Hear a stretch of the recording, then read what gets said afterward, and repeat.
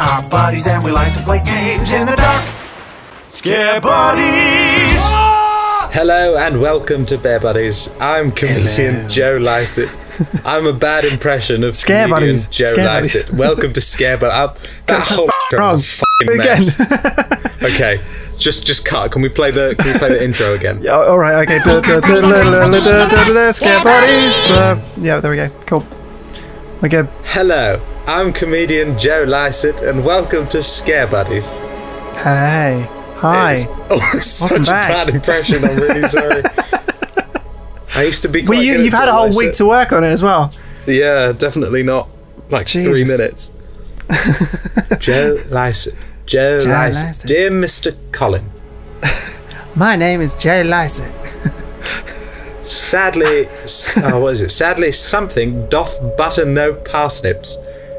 That's always a good way to like make an impression more convincing if you say their name. Like, my name is Joe Lycett. Yeah, because then the audience know who you're supposed to be doing. Yeah, that's who it's meant to be, right? Anyway, let's continue with our story. I'm on Costa del Sol. Listen to go watch him on Countdown. 8 out of 10 Cats does Countdown. I think that's fairly close. Do it. Anyway, do it. It's very funny. They look lost. So for anyone who missed last week, we've been accosted by some creature, and we're trying not to open our eyes, but it's very clearly salad fingers. I mean, it really is salad fingers, isn't it? They look lost. They look lost. Oh, is it gonna? Oh, cool. That may be so. I'm never sure of where I am. Maybe this guy's James Acaster now. I can't do a James Acaster impression either. I don't know why I'm saying up. I was going to say, I'm going to do it as well. James Acaster. A bit like that. My days consist. It's a bit Josh Widdicombe. There's a very thin line between James Acaster and Josh Widdicombe.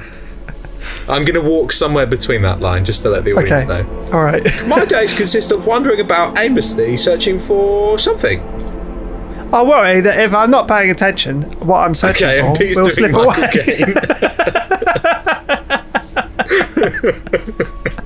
It totally is. Totally is. The thought terrifies me. It terrifies me so much. So I always keep my eyes peeled. I'm even also if there's doing nothing a bit to Michael see. Caine as well. Who knew they were so close to each other? Exactly. I love it, James Acaster. In our heads. I can't. I can't do it. That way, nothing will slip away. No matter where it goes, and no matter where it hides. No matter how terrifying the world might be. No matter the countless terrible things I witness by mistaking the process. No matter what, I will never blink. I will forever be confused by the worlds around me. I will forever be lost. But what is it? Something what is it? No, what? But what is that something that I'm searching for? I can't read today. It's been so long since my wandering began. I can no longer recall the feelings that drove me to it. What is it? It's something I could hold. Is it something I can hold? Is it a being of flesh and bones? Is it nearby? Is it you?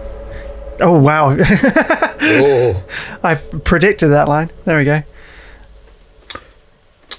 Hey. Have you ever looked so fervently for something?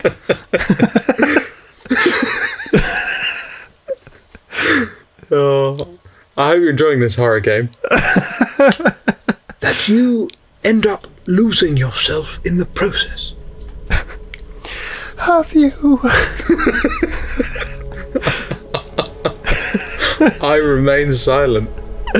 These eyes. Are these my eyes? Are they? Yes. A good answer.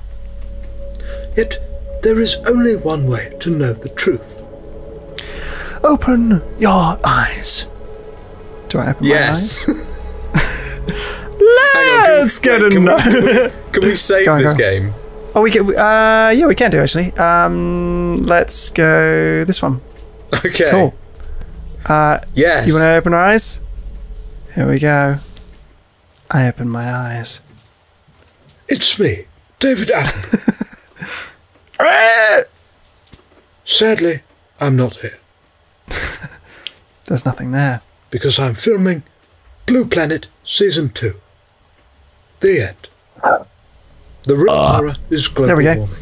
Okay, right. It really let's is. go again. Let's load the game. Do I open my eyes? No.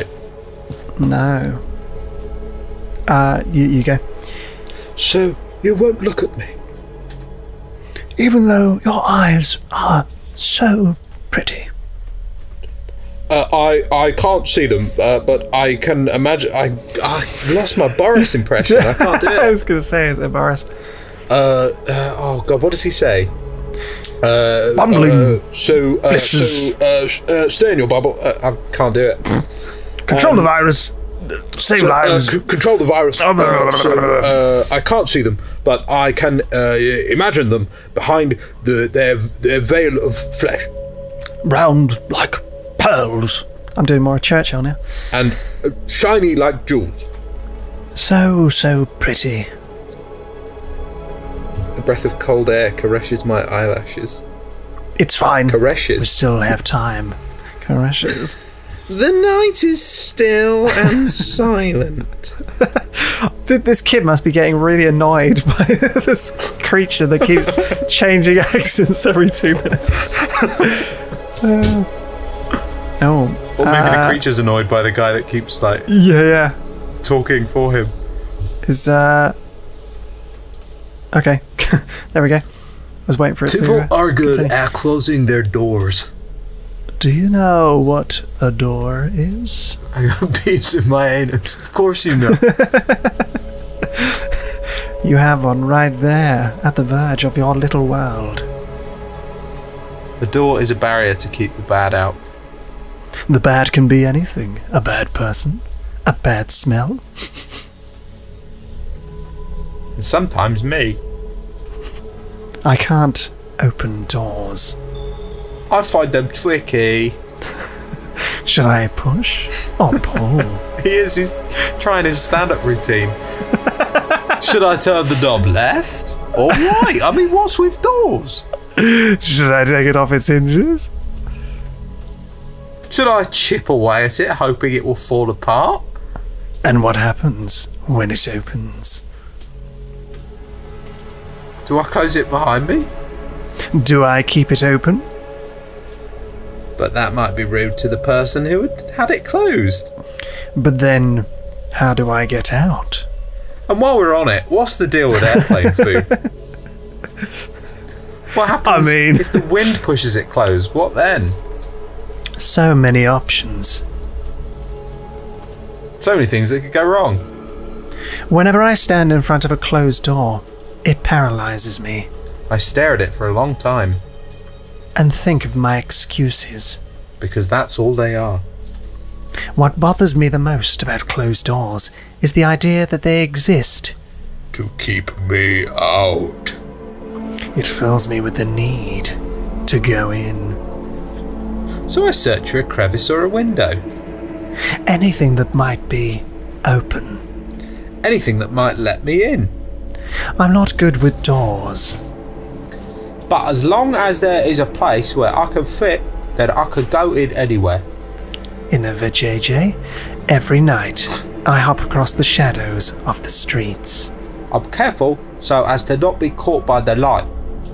In my eternal search, I pick a place where to rest. I slip in and spend the night wherever is comfortable without alerting anyone. Is this Michael Caine had a stroke? I think so. He's in the process. Usually, it's a cellar, an attic, anywhere with dust or with dirt. I feel at home there. But sometimes... Just sometimes. An urge swells inside of me. The urge to be seen. I am a performer in my craft. So I search hard. For a door that's open. for an entryway covered in darkness. And for someone to be at the other end, awake. As if expecting me. But you won't look at me. Even though you had your door open for visitors. Why is that? Are you afraid? Do I scare you? No, that can't be it. We've been chatting for so long. I keep forgetting I'm reading the alternate lines. I'm sorry. Oh, no, sorry. You haven't chased me out. That means you welcome me. So I'm certain that if I were to reach out my hand, Something moves over my bed sheets. you would reciprocate and grasp it. I'm sure your hands are warm. So very warm. Misa, because people are always warm. Hey, How do my hands look? when my warmth finally meets yours, how will it feel? Answer me. What do their hands look like? They look tired. They look tired. Let's find out what their tired hands look like next time on Scare Buddies. See you Bye. guys then. Bye.